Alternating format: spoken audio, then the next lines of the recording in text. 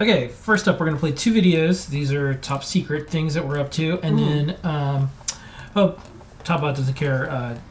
Send Todd out a DVI feather wing. It's cool. So he did something neat with it, so we're going to play that. And then, do you want to show anything else, or do you want to do the questions? Let's do questions, because we can do a really big... or we could do a top secret video later and post it. We'll just post it later, because I want to get to the videos, and then I got it. Okay, cool. All right, Lady Ada, what is this?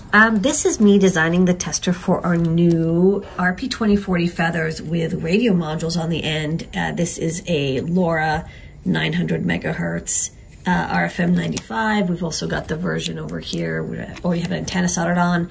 The RFM 69, which is a packet radio version. So the tester brains uses the Pico with an SD card, which has the firmware. And then it connects to one of the modules. I usually would use like a breakout, but I only have a feather wing on hand. I got to go to the office and grab one of the modules that matches the right frequency. And then over here is the feather. And so what it does, if you back out a bit, we can see everything.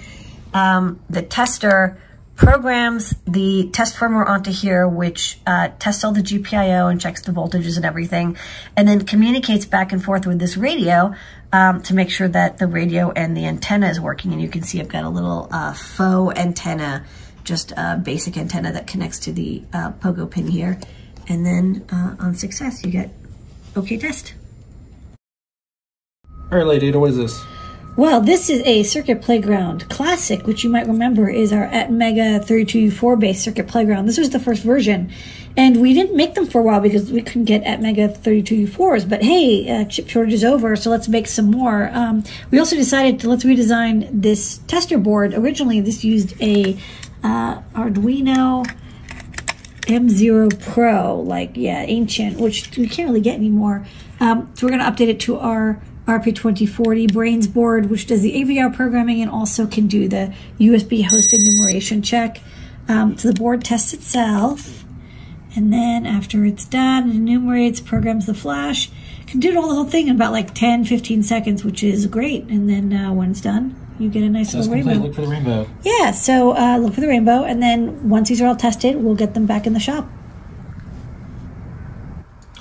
And this is a little preview. We sent this out to Toddbot, and Toddbot delivered. This is something I know he's going to do something cool. Yeah, so this is a little video synth with using the Arduino Pico DVI library, which is neat because, again, it's always been so hard to do DVI output without using a Raspberry Pi or their single board computer, which, don't get me wrong, they're cool, but like it's a lot of heavy lifting to get it going.